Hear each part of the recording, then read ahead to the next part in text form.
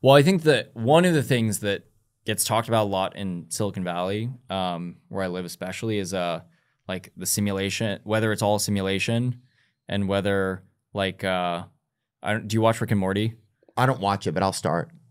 There's some episodes where it gets into this, and I think it covers it in a pretty good way. But like, you know, what if all of humanity is just almost like an experiment or a video game that some other civilization is running? Yeah, that's kind of the one that fucks with particularly like people's mind in tech a lot, because we're like every day, every day, we're out there trying to make computers and make simulations and make things that are like more and more sophisticated and advanced and capable.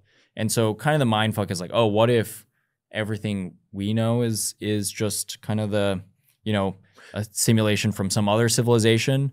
Or if we advanced it enough that we're able to make this happen and seem real. Yeah, exactly.